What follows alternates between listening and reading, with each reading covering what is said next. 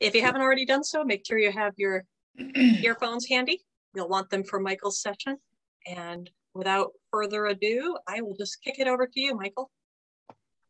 Thank you so much, Carrie. Thanks everybody for having me out today. This is the latest in what I think is like an ongoing series of how-tos for the planetarium world through eLIPS. Of course, my name is Michael McConville. You might remember me from such past eLIPS presentations as Explain Like I'm 5, Public Relations for the Planetarium, and Fundamentals of Data Visualization. And today, we're going to try something a little different, and that is fully taking advantage of the sound side of Zoom, not just the visuals. I'm going to go ahead and share my screen for everybody. And this is, let's make sure everything's good. All right, so you should be seeing my my PowerPoint screen now. And if you have the ability to do so, I think up in the upper left corner of your Zoom window, you should have the ability to turn on original sound if you have that option available. If not, no worries, it's not going to be an issue. But when this PowerPoint goes live later on after eLIPS, all of the audio that we're using during this presentation is embedded in the PowerPoint. And so you can click through and listen with whatever speakers or headphones you have available. Because this is more of a how-to and we're listening to things together, it's also an opportunity for all of you to interrupt at any time. Really, that's the whole point. There's a lot of things that we're going to be discussing, and they may not make much sense 10 minutes down the line. So if there's a question that you have, I've got the chat window open, and we'll be able to follow that. But going ahead and raise digital hands or unmute yourself and ask questions, it's not a problem. As most of you know, being interrupted is not an issue. It's I'm kind of unflappable in these situations. I've had much worse happen to me than fellow colleagues interrupt me in the middle of a presentation. So we should enable original sound? If you have that, yes. And so what that will give you the ability to do through Zoom is to listen through your earphones with the same fidelity as what my computer is producing. And because some of the things we're going to listen to today are actually fairly subtle, having any additional fidelity available to you is a good thing. If not, don't worry about it. We'll discuss it and give as much context as possible so that you're ready for it. But this is Hear Ye, all about sound in your dome. And there's quite a bit for us to go over today, and I'm really excited. This was an interesting presentation to put together. And I believe the final count for animated GIFs was 9. So if you've seen any of my previous IPS presentations, we're raising the bar every time we give a presentation. So here's an overview of what we're going to be talking about today, sort of the components that make up the sound process. And the first, perhaps the most important part of the sound process is you. Unless you are a Dave Weinrich or a Mark Breen, you are almost certainly going to be the weakest link in your audio. And so being able to get yourself into a place where you feel comfortable delivering, that's going to make the rest of the sound process work even better. Then we work out into microphones, the enhancements that you might be able to do to live sound in your planetarium. These would be things like equalization and effects and the like. We'll talk about the mix, how to use your mixer and set levels and be able to generate the most signal and minimize the noise to get the best sound in your planetarium. And then finally about the speakers and the dome itself. Altogether, these are the differences between a good planetarium show and a great planetarium show. And the reason that I wanted to do this in the first place is, I've been in plenty of conferences, other planetariums, my own planetarium, and I think many of you have as well, where the visuals are amazing and everything looks so crisp and clear and colorful on the dome. And then our presenter gets up and turns on their microphone and it sounds like they're giving a presentation from the bottom of an ocean or at the end of a cardboard tube. It just sounds terrible. And it really does detract from the entire experience of being in a planetarium and enjoying the the presentation. And so while we spend a lot of time, and rightfully so, on how to make our shows as live and interactive as possible, there is only so much mental processing power our audiences have. And if they spend any of that trying to figure out what we're saying because they can't hear us correctly, we're going to do them a disservice, and that's going to detract from what we're really trying to do, which is give them the best planetarium show that we possibly can. So that's really what today is all about. Just getting everybody to a common knowledge base about how sound works and how all of these different aspects of the sound process work together in planetariums. So the very first part, most important thing, is you. You are the person that makes all of this worthwhile in the first place. And to sound your best, we've got a couple of tips that I think will be of use for us to remember. Take your time. Embrace the silence. There's something about being in a planetarium where getting into a right cadence and delivering your presentation, you're rehearsing it, you're working through it, you're modulating your volume and your pitch. The speed by which you deliver things changes. You've created this very dynamic soundscape that your audiences get to actively participate in. And sometimes when you just let things settle into place, when there isn't you're talking over the soundtrack, for example, we all know that that can be a pretty magical experience when the visuals and the sound and the music combine together into this really unique place. The other thing is, of course, we're all used to working in the dark. The vast majority of us are going to give planetarium presentations in the dark. And oftentimes you can tell the mood of a person just by listening to them. And, you know, are they standing there? Are they seated? Are they hunched over? Are they gesticulating and gesturing while they're doing this? Are they smiling while they're giving a presentation? Remember that your nonverbal cues that in standard communication actually tell a lot about what's happening. Those cues can be telegraphed while you are in the dark as well. So to sound your best, do in fact feel like somebody is in the room watching you. So, you know, if you're, you know, say you were a radio host and you're talking to hundreds of thousands or millions of people out there on the radio waves, and you're the only person in the room, you want to act like somebody's watching you, like you're having a conversation with someone in the room, and how much that transforms the entire vocal performance.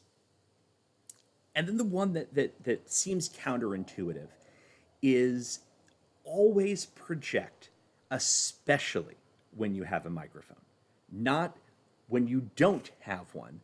We've all met that person. Usually they'll state after, "Oh, I'm loud enough for everybody to hear me." They'll then follow that with, "I'm from Texas." That has happened to me on more than one occasion where a Texan has had to tell me that they are in fact loud enough to be heard in a planetarium. You never assume that. It's an accessibility thing. Always assume that no one in the dome can hear you. And when you project with a microphone, what you're able to do is then set up the microphone in a way where you maximize the amount of signal that you're generating as the speaker while minimizing the amount of noise that that microphone or your audio system is going to pick up. And that means better quality audio. And it means that you're now more engaged. You are reaching for the front of the dome if you're, say, at the console in the back. You're reaching the back row if you're up in front giving the presentation. Just remember that what you do physically is going to have a major effect on how sound is produced and how that sound is going to be experienced by your audience. Pretty common sense stuff, and nothing here that we're actually having to listen to. But need to get it out of the way. You are the important part, the most important part in your sound chain. Take advantage of that. Martin Radcliffe, back when he was in Wichita, would have himself and other members of the team take vocal lessons to be able to get themselves in the right mindset to be able to produce the best possible sound when presenting. So if you've got that opportunity, if you're working at a college or a university, maybe you have a performing arts division of your school or you know, a theater or opera that's connected to your cultural venues, hey, try to take advantage of some of the professional development that they do as well. It'll help you out. But now to the part where we really get into the sound and we get to like play things and you get to hear it through the headphones. You're talking, something needs to pick that up. That something is going to be your microphone. And for some of you, this might be sort of a refresher course of the different technologies. For some of you, this is like the first time we've really been able to break it down into, oh, there are multiple different kinds of mics and they do have different use cases. And that's really the knowledge base we want to set up today. So let's start off with some microphone basics. There are quite a number of variety of microphones, most of which can have some very, very specific use cases. But for those of us in the planetarium world, we are likely to run into one of three major microphone categories. There are dynamic microphones, condenser microphones, and the rarer and usually quite expensive ribbon microphones. Ribbon microphones are among the oldest type. They actually got a small piece of a small diaphragm piece of metal that vibrates and picks up things like not just the pressure of your sound waves hitting it, but also the speed. And that gives it this very, very nuanced sound. If you want to think about the radio sound of the 1930s and the 1940s, much of that was because of ribbon microphones and tube-based amplifiers. Most planetariums do not have $1,000 ribbon microphones for everyday use. They don't have $10,000 tube preamps sitting in your rack somewhere. What we're more familiar with are the dynamic and condenser microphones. So dynamic microphones do not require additional power. And what you're seeing here is probably the most famous dynamic microphone in the world is the Shure SM58. You probably don't know the name, but you certainly know the look. This has been on probably every major stage, every major arena, from Wembley and Rose Bowl all the way down to the dingiest dive bar. Singers have been working with these dynamic microphones for decades. And the reason is really simple. They're sturdy, they're reliable, and they sound really, really good. They have a frequency response that's very much suited to vocals. They have a little bit of boost in the high frequencies that makes it sound really great, and they cut the low frequencies where things don't sound muddy. And now you get to see the magic of the PowerPoint. So I'm going to go ahead and click on the picture, and you'll hear an example of what a dynamic microphone is supposed to sound like. So here we go. This is an example of a dynamic microphone. Billions and billions of stars. Okay, good. So you should have heard something about a dynamic microphone and billions of stars. So dynamic microphones tend to be pretty straightforward. They're not terribly warm. This is not like a radio microphone, if you will. It's not something you'd use for broadcast, but if you're using it for live sound, a dynamic mic like this is going to work really, really well. In this case, you plug it directly into the mixer, no power necessary, and it's going to work really well. The second type is the condenser microphone. And instead of utilizing a moving coil, Dynamics are using this magnetic moving coil. What the condenser mics are doing is actually using a conductive diaphragm, and that's going to pick up a lot more nuance and have a much higher fidelity of sound than a dynamic microphone would. That means they're going to sound warmer, they're going to sound bigger, and if you're doing vocal work, for example, condenser microphones would be the ones you would want to use most often. So if you have a headset or a lavalier, a clip-on mic, the more expensive varieties of those are going to have very, very small condenser microphones inside of them, and that's what's going to give them a better sound. So we heard the dynamic, now we can listen to the condenser. This is an example of a condenser microphone. Billions and billions of stars. And so if you were to compare those two, the condenser is going to feel a little warmer. It's going to have a little bit more bass. There's a bit more to it all. The important fact for a condenser is that it requires power to operate. And in some cases, in the olden days, you might have an external microphone power supply. And in much more recent years, what we've been able to do is a microphone cable can transmit 48 volts of power through a mixer into the microphone. So there's usually a little button on the mixer you might have in your dome that says 48V. And if you press that, that's going to allow a condenser microphone to work properly. If you plug in a condenser mic and you don't hear anything and you're moving all of the knobs and nothing works, and the 48 volt is off, that will explain the issue about why you're not getting any sound. Jeff, there's a lot of reasons why you would hate lavaliers. We'll get to why in just a bit. But the biggest reason, of course, is that when you have three different types of microphones, these base ones, dynamic and condenser, the ones most likely to be found in a planetarium, you also have microphones that can be dynamic, they can be condenser, but they can also have specific pickup patterns. And this is simply how the microphone experiences sound in the environment. So we'll take that away and put up the names here. What's important is you want to be in the place where there's a thick white line. So if you look at the Omni, that's omnidirectional, a microphone that picks up sound from all directions. And to give you a sense of where this is going to be, this is looking down onto the top of a microphone. So if you're standing directly above the microphone and it's omnidirectional, all around that microphone, you're going to pick up sound. So if you want to put an Omni mic in the middle of a desk during a conference, then everyone around that table is going to be able to be heard because it's picking up sound equally in all different directions. That might be good when you have a lot of people. That might be good if you're trying to pick up sound from a choir. It's not good if you're trying to give a presentation because not only will it pick up your audio, but it's going to pick up the audio against your shirt. It's going to pick up the audio that's coming from the rest of the room, and that's going to raise the noise floor, the amount of stuff you're fighting against. Omnidirectional might not be the way to go. Then you have mics that are bidirectional, which means that in front and behind the mic, you can pick up a lot of audio. But on the sides, that audio is rejected. It cannot pick those up. This allows a little bit more control over the audio space, wherever you might be. You're in an office, you're in your planetarium, you're at home. Now you know that if you're in front of it or behind it, that's where the sound's going to be picked up, but not on the sides. So if you're using, say, for example, like you've got a set of earbuds and they've got an inline microphone in them.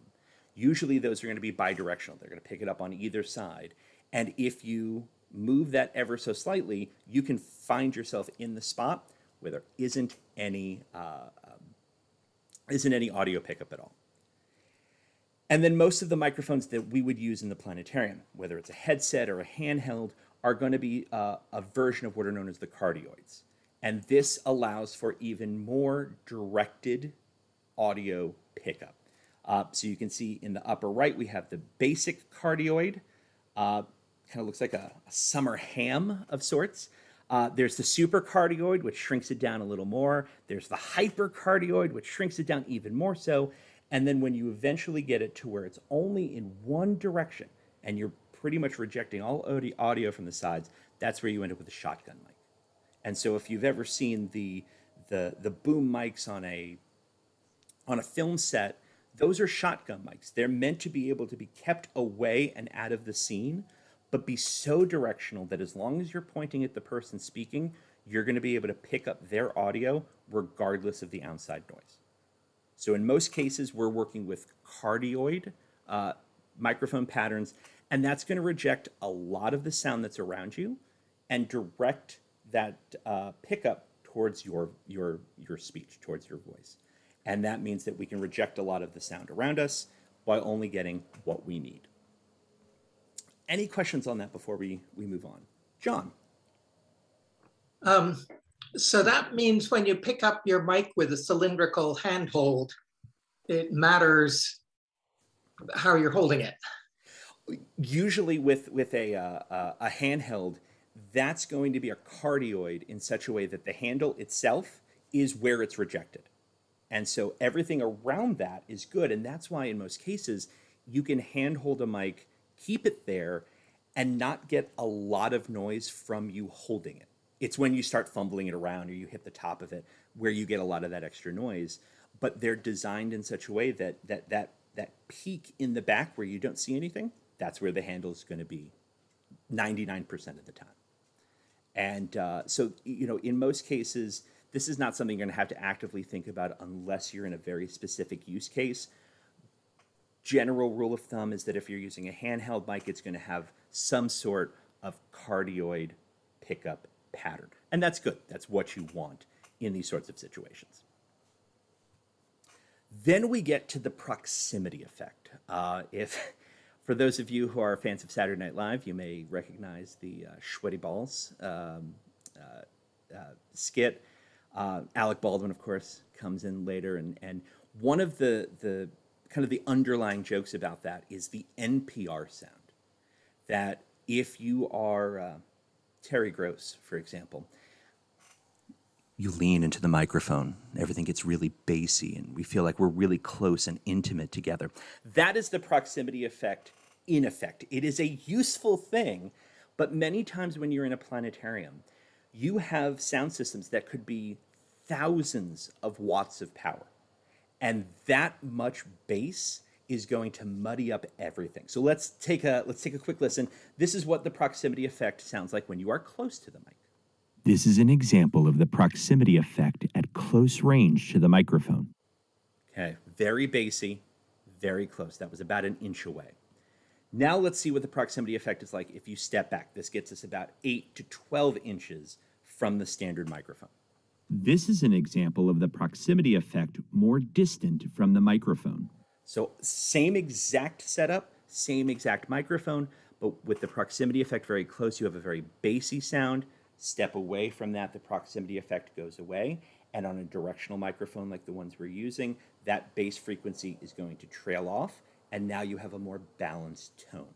So this is one of the things where if you're finding that no matter what you do in the planetarium, it's just really, really boomy. You've got a lot of bass, and there's not much that you can do to get rid of that bassiness. Simply moving the mic further away from you, holding the mic further away, even moving it off of the center line, not in front of your face directly, but off to the side or maybe down a little bit, that's going to get rid of a lot of that bass. And now your proximity effect is going to be attenuated. And Carissa, at some point, I think an ASMR channel would actually be a lot of fun. One other thing we're pretty much used to is, especially in the English language, the way that letters are created, the way that our mouths have to be shaped, the interaction of your teeth and your tongue and your cheeks and all of that together mean that for 6 letters in our alphabet, we have what are known as plosives and sibilants. Plosives are what they sound like, things that have a percussive nature to it. Those would be p, t, and k. So those you do not have to voice. Those are made by your mouth itself. Then there are b, d, and g. Those are voiced plosives. And those 6 letters pretty much make up the 6 letters that will mess up any sort of audio recording. Then there's number 7. That's the letter S, and that is in and of itself a whole other issue. That's where sibilance comes in. It's the s. It's why when you go and you say Sally sells seashells by the seashore, why that's a tongue twister is because of how much the tongue is involved in that, and that sibilance can slip through and cause major issues for listeners, especially when you're close to a microphone. So what we generally will do in audio engineering is to introduce a pop filter.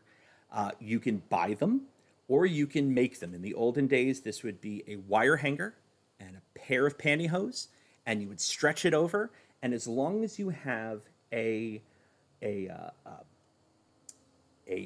barrier between you and the microphone that prevents direct wind on the microphone itself, that's going to minimize a lot of these pl and s sounds. You could do this as part of effect enhancements. You could go into a program and actually de-ess your sounds, or in a live setting, this would simply be, well, my computer is flying away, a windscreen. So this would be, I know we're in a room of a fair number of cat lovers, myself included. In film, this would be known as a dead cat. And so you get this very fluffy sock that fits over the microphone, and it prevents a lot of whinge noises. So let's hear what that sounds like with and without the pop filter. Here we go. This is an example of plosives and sibilants without a pop filter. Peter Piper picked a peck of pickled peppers.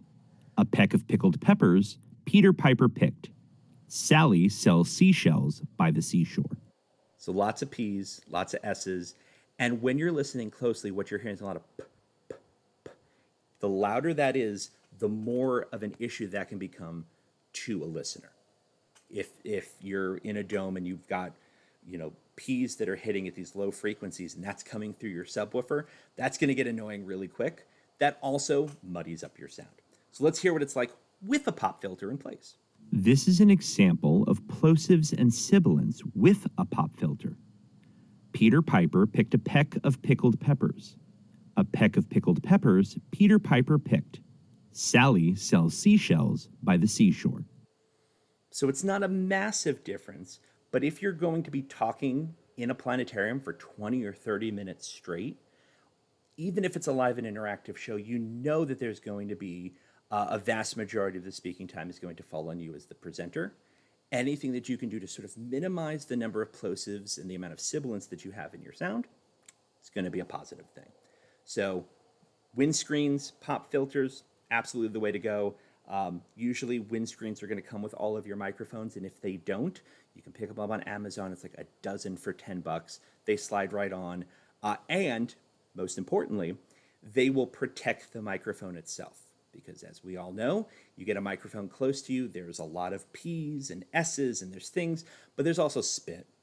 Like there's the moisture of being a human being and transferring that to a microphone. The windscreens help to prevent that. And if they get a little grody, you rip it off, you throw it away, and you replace it with a new one, and it costs you $1. So keep that in mind. Be practical about these things. It works out pretty easily. And then there is mic etiquette. And this is pretty much where this entire presentation stemmed from, was people eating the microphone. Like, it's not an ice cream cone. It's not that turkey leg that you get at Walt Disney World. It is a microphone. Don't eat it, just use it. And to make sure that you always remember this, let's get a GIF in here.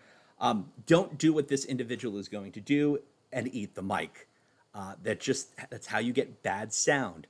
And so if you're further away, things are better. If it's too close, then you really have really limited yourself in the amount of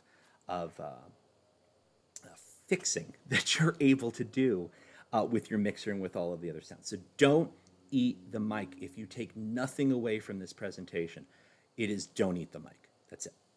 So know what the usage and the microphone, how those two things are going to interact with each other.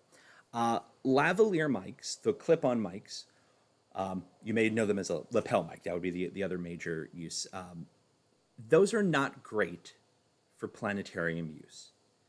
And I'm just going to throw it out there to all of you, kind of think about this in a practical sense. Why would a lapel mic not be an appropriate mic for planetarium use?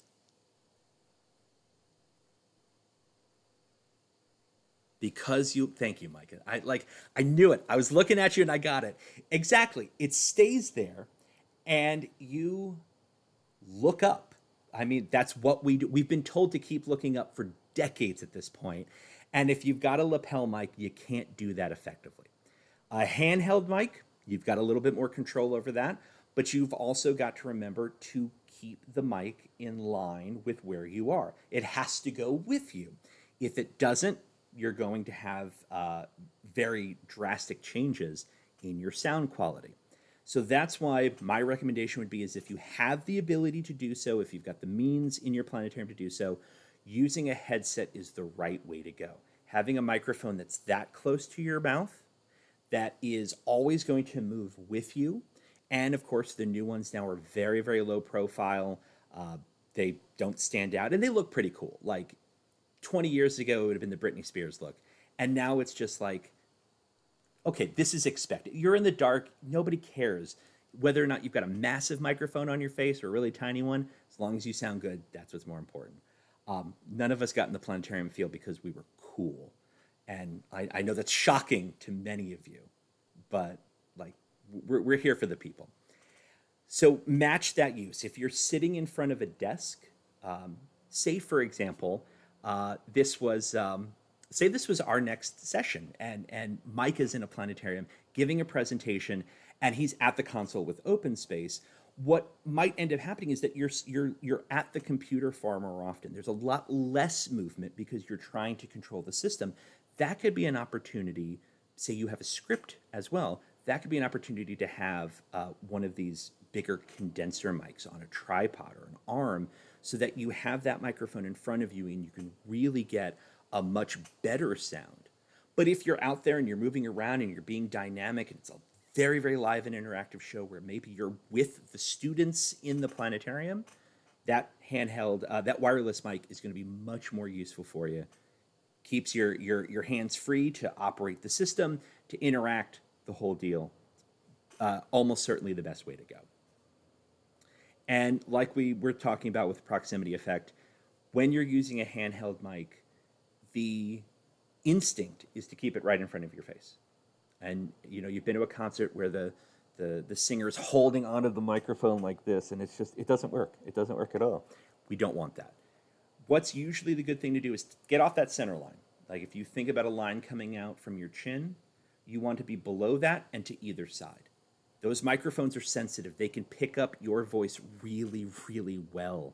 And that means that moving it off to the side and keeping it below your projection is going to give you better sound. So let's take a listen to that right now.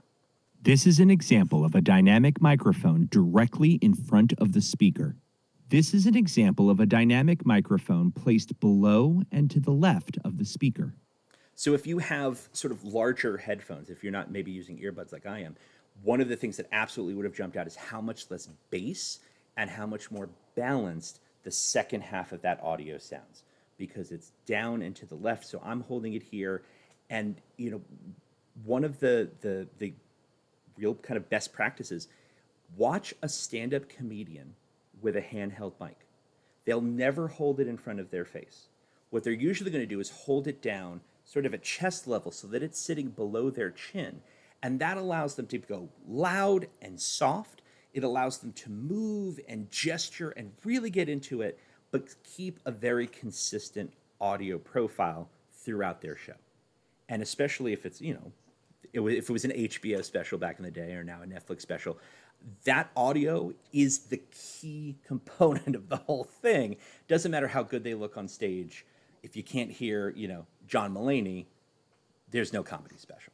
And so being able to have good mic etiquette, to have good mic usage is going to be like instrumental to the best possible sound. So as we're kind of finishing out microphones, any questions there before we move on and get to the next part of our sound process? Michael? Yes, sir.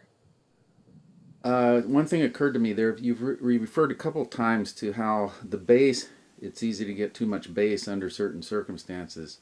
Well, that makes me think about what's the difference between male and female voices, and are there things to consider in differences? There are differences, presumably. Alan, it is almost as if I sent you the script and you segued us perfectly into the next part of the presentation. Well, you're welcome. Because that's all about enhancements. And in this case, the most important enhancement to your sound is through equalization.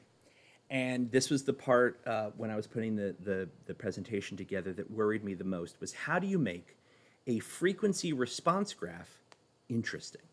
So here we go. We're going to make it with color. So in an equalization, in a frequency response graph, it is basically it's logarithmic. So you can see there at the bottom, it goes from 10 hertz up to 100, and then it condenses. It goes from 100 to 1,000, 1K, and then from 1K to 20K. And of course, hertz, the wavelength of a sound wave. The typical human ear has a frequency range of 20 hertz on the low end to about 20,000 hertz on the high end. Anything over about 16,000 hertz is pretty much dog whistle at that point. In many cases, it hurts to listen to. And as we age, men more so than women, the first part of the frequency response that goes is the highest frequencies. So if you've ever wondered why old men always seem to be kind of crotchety when listening to women's voices, like they can't hear it, there's a reason for that. Part of it is probably because they're jerks. But the other reason is, since women's voices are generally higher in frequency than male voices, they are more difficult to hear if you have a limited high frequency response. Fun stuff here. On the other side, anything under about 30 hertz is you're going to feel far more than you'll hear. So you can feel 2, 3, 4 hertz.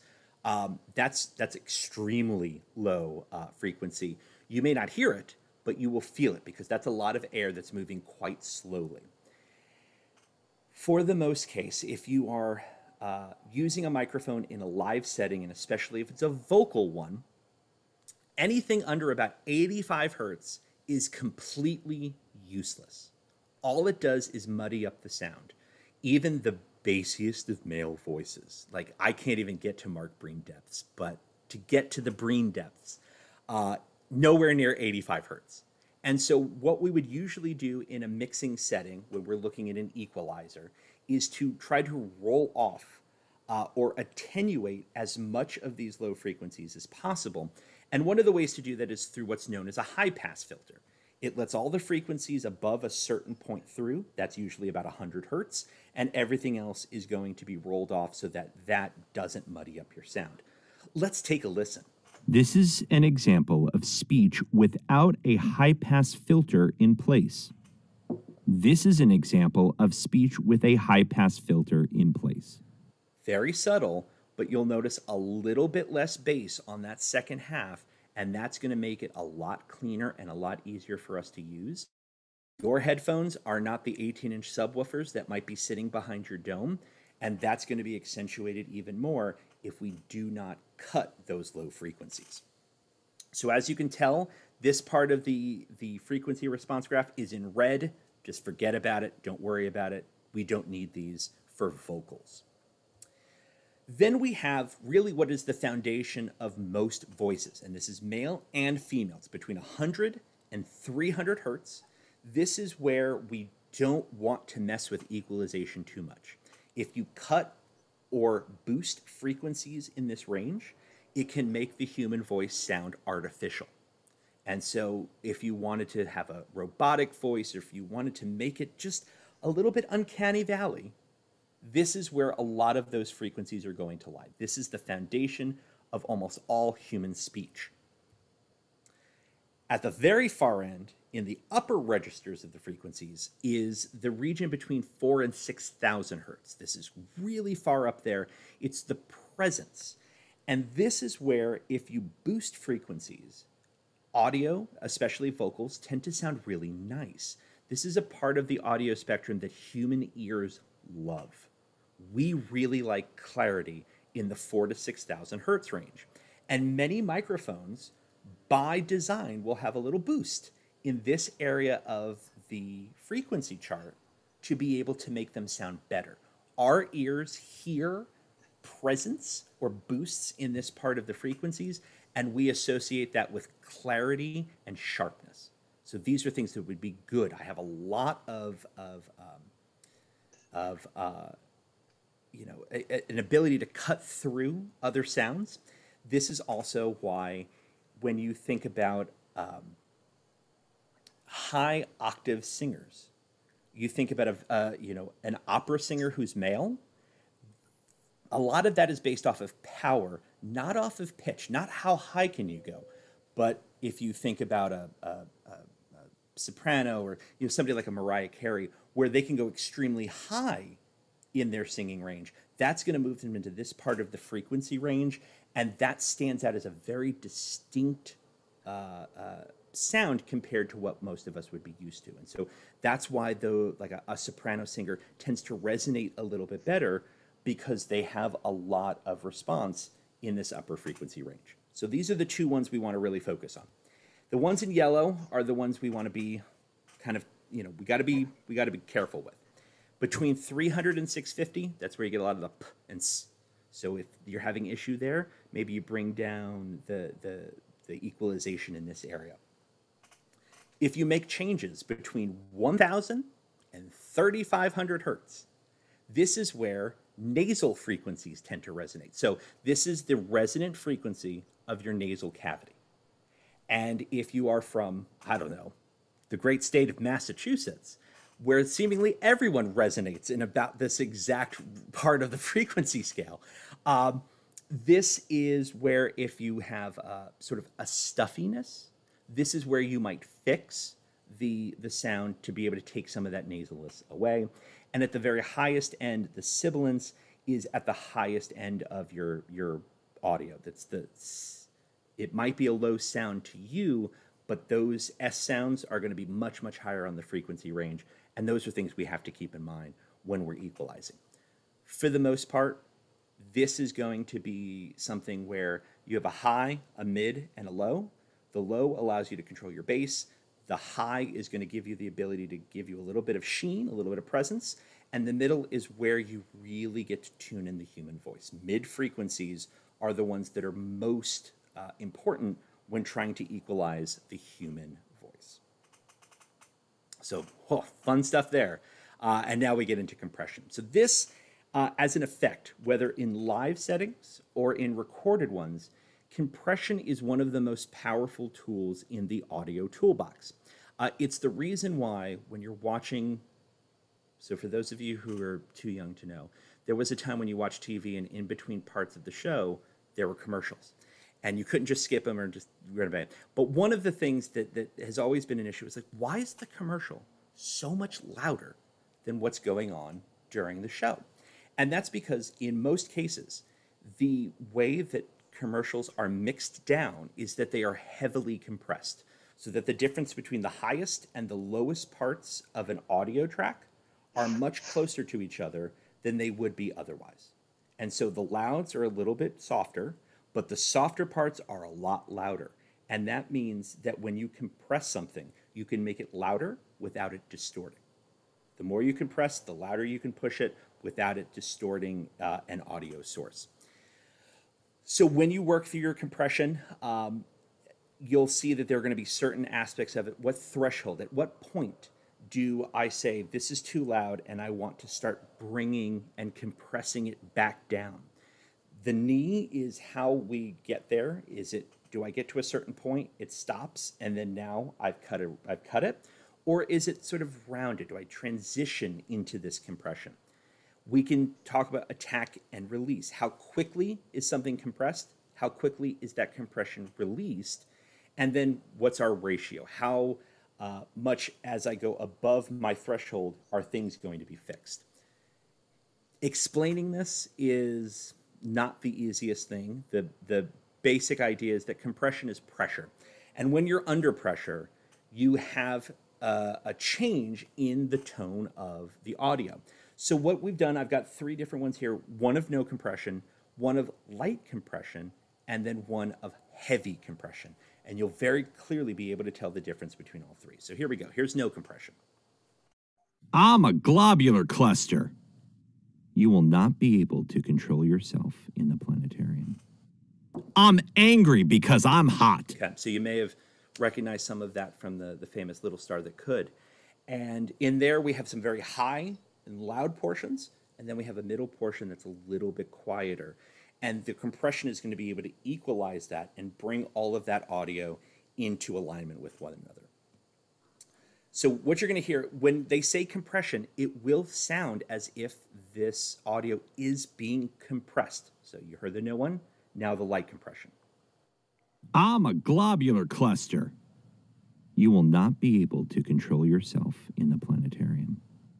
I'm angry because I'm And hot. now heavy. I'm a globular cluster. You will not be able to control yourself in the planetarium. I'm angry because I'm hot. So you'll notice with heavy compression, the beginning and the end were much quieter than they were in the first one with no compression, because that effect is bringing the audio levels down and up simultaneously. And this is useful in vocal settings if you have a presenter who goes from very loud to very soft and back up to very loud over the course of a show. And maybe you don't want to blow out your speakers. Maybe you don't want to freak out the second grader in the third row. And the compression allows you to get the highest points to be a little lower, the lowest points to be a little bit higher, and you have a more consistent audio throughout the performance. So compressors can do this live, or in this case, they can do that in a recorded setting. And so the heavy compression has a high threshold and a big ratio. The light compression, that threshold is going to be a little higher. It's going to let a little more through. And the ratio, the amount that's actually going to be compressed, again, going to be a little bit lower. Then there's reverbs and delays. And these are, if you want to change how a space sounds. You all know, and it's one of these sort of instinctual things of being around, you all know what a shower sounds like. You can think about what audio that would be recorded in a shower or something with a lot of very reflective surfaces. You know instinctually what that sounds like. You know what it would sound like if you were in a cathedral. You know what sound is going to be like if you're in a closet. And that's because of reverb, the natural ambiance of a location. And so we can incorporate that into our live sound if you want to accentuate, if you want your dome to sound bigger, or if you want your dome to sound smaller. And this is a really, really useful tool for changing sort of the auditory intimacy of your space. And so if you've got some sort of effects in a portable dome where you're not going to get a lot of reverb, you're not going to get a lot of echo, this is a really, really good opportunity to kind of make it sound like it's a much bigger space. So there are a few things that go into that. Your decay time is basically how long it takes for this reverb, this echo to stop. The mix is how much of the original and how much of this reverbed sound is mixed together. In audio terminology, it's wetness. I didn't choose it. And then pre-delay is, when does the reverb start? If it starts immediately, it might sound like you're in a huge space. If you let it delay just a little bit, that's going to give some more clarity to what you might be hearing. So let's get some examples of this. This is no reverb and delay. Sometimes you need to play Freebird.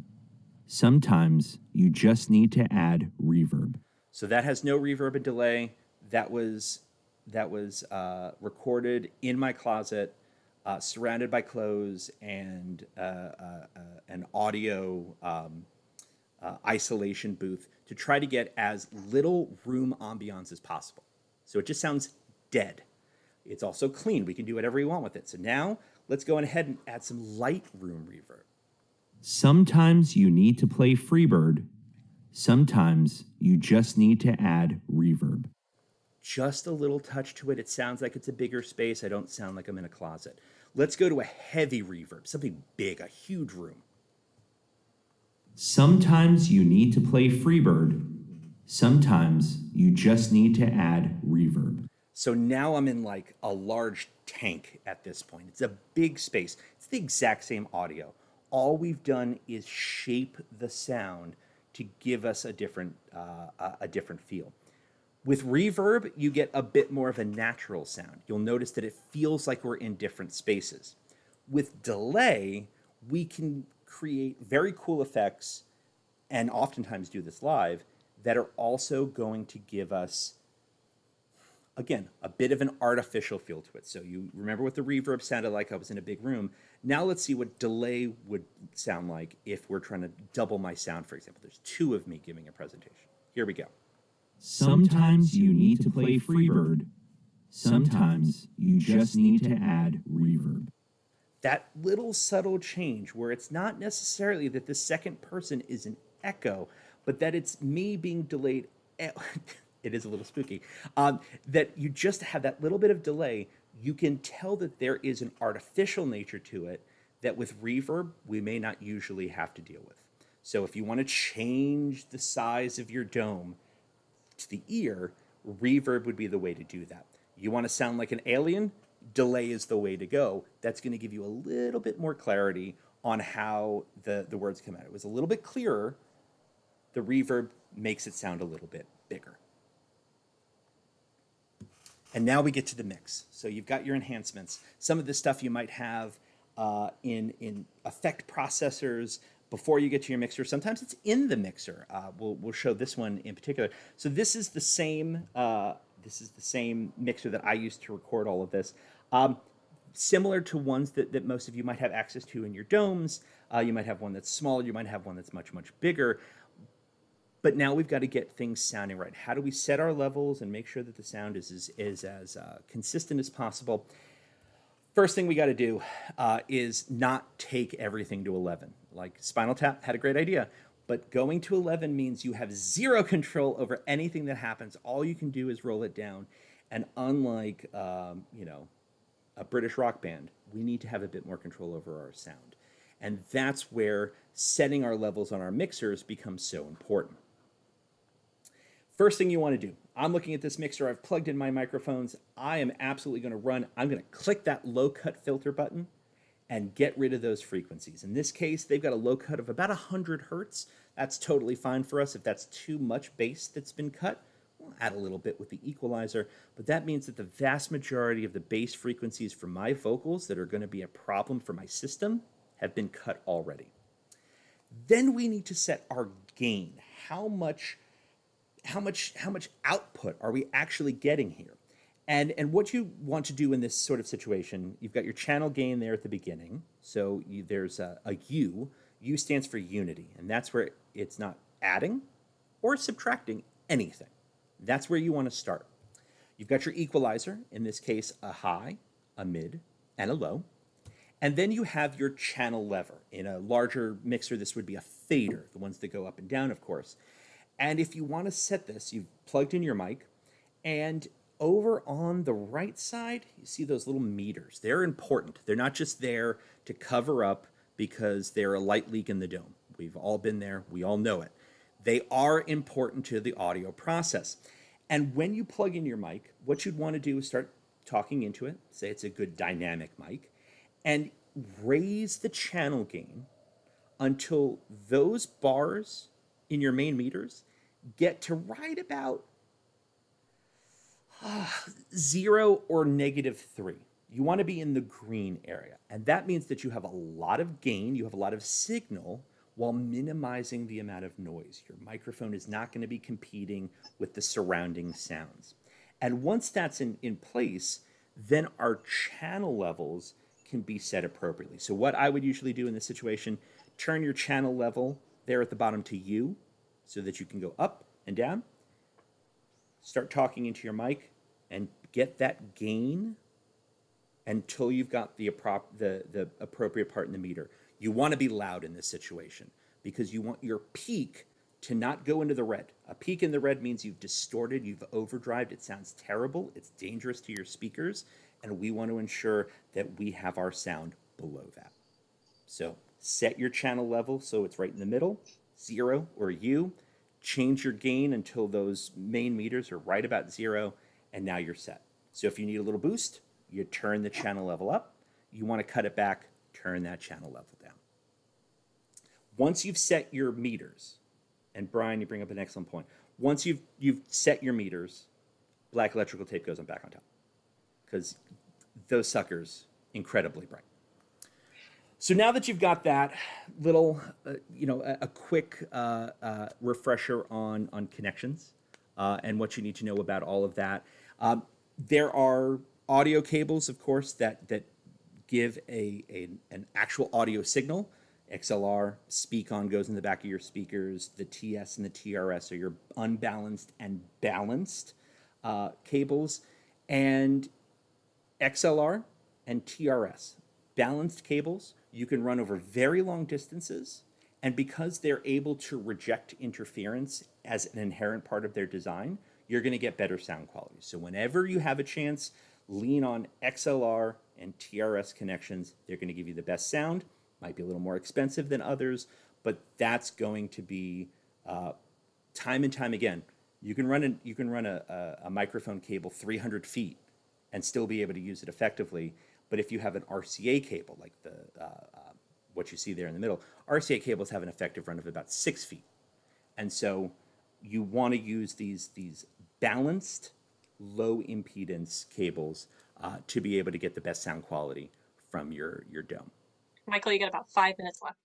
Perfect. We are right on with that. And then that brings us to our last part, and that's about the speakers in the dome. You all know how domes work. For those of you who work in fixed domes, the vast majority of domes today are perforated. And there's a good reason for that. Back in the 1970s, when IMAX was generating the perforated screen theaters, the OmniMax and such, they determined that a 23% void, that these little holes are 23% of the total panel surface area. The 23% was the best for both visual and audio quality, that it let through enough of the audio frequencies to not really be a problem. One of the things we learned very quickly in our planetariums is that if you have speakers behind your dome, low frequencies come through very well, high frequencies are attenuated. And that's what happens anytime you put something between you and an audio source. It's why if you're trying to listen to somebody in the hotel room next to you, you freak, you usually hear the bass frequencies very well, but you do not hear the high frequencies. The wall gets rid of those high frequencies. And the same thing's going to happen with your dome. So we want to be aware. But at its heart, the big thing with speakers and such is watts is not the only thing. Like, this is a 1,000-watt speaker, a 1,000-watt amp. And the distinction is RMS, which is called root mean square. This is sort of the baseline. And then there's the peak. You want speakers that can handle the peak of an amp, but the peak of an amp might be 1,000 watts, and it's RMS. What it's actually going to put out most of the time is 200. That's actually the power that you have. And so you want to match the amp and the speaker to each other in terms of their ability to handle the amount of wattage that's coming out of these things, because you just don't want to ruin your speakers. You don't want to under or overpower them too much. You don't want to distort them. You don't want to overheat your amp. And so now you guys get to do some math. So one of the last things we're going to do tonight is impedance. Like, speakers have resistance. And if you have a low impedance speaker, something that's 2 or 4 ohms, that means that an amp is going to have a lot of current. And with more current, you're going to get a greater load. And with a greater load, you get more power. This is good stuff. So low impedance, high power. Now I'm going to have you do your math here. If it's high impedance, more or less current? You can just go up or down. Okay, less current. Perfect. Greater or smaller load? Smaller load. Okay, thank you. And then more power or less power? Less. Less power. Exactly. That is resistance in a nutshell. That's how all of this works. And that means that if you're looking at your speakers and you're trying to figure out how all of that's going to play out, you want to ensure that what's coming out of the amp, that impedance, is matched to the speaker. It's very easy to have those two not go in lockstep, and now all of a sudden you've got $3,000 worth of audio equipment that doesn't work because none of it is going to be able to interact together. So that's sort of the basics of dome sound. Some of the things you can control a little bit better. Some things you can't. Hi, Michael. So I know I do have horrible ears. I know. And so especially when you were saying like, oh, this is very subtle, I couldn't hear a difference at all, like zero. And so my question is, has there been any study in terms of what percentage of your audience is like audiophile level, they're really going to notice, versus people like me versus people in the middle? Is there any sort of research ever done on that? Not that I'm aware of. You talk to audiophiles. That's a very unique group of people, to say the least. It's the people who claim that they can hear the differences in cables. Like, oh, I can hear this cable company sounds different than this cable company, and I'm not sure if I really subscribe to that.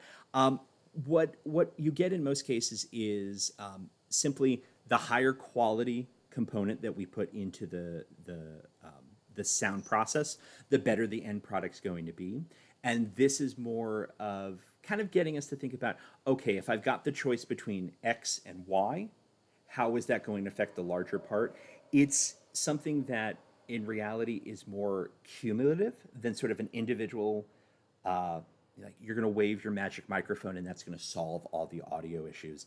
It's more of when all of these things are taken together, then we notice real differences in dome sound. So we're going for, say, a more consistent dome sound or a better dome sound, or one that is going to be more appealing to ears of all ages, rather than just kind of going in there and like, well, this sounds terrible to everyone. Let's try to prevent that at the barest of bones. Let's try to prevent terrible planetarium audio. Great, thanks. Because I'm just thinking about, like, obviously you could spend as much as you want and spend as much time and energy, right? So I need to find like the best cost to benefit ratio and the law of diminishing returns kind of thing in terms of how much do I invest in my sound system. Yeah, like the difference between a $20 microphone and a $200 microphone is incredible. The difference between a $200 microphone and a $1,000 microphone is probably not enough for most people to hear. And say it's a wireless headset. The full system, you could have a $500 wireless headset, you could have a $5,000, and in many cases, the microphone might be the same, but your transmitter might be more powerful, or your receiver might have a better ability to prevent, crosstalk or feedback or interference from other signals in your dome. And that's what you end up paying for. And that, of course, is going to allow for better sound quality, because you have all of these other peripheral aspects of it that are working in your favor as well.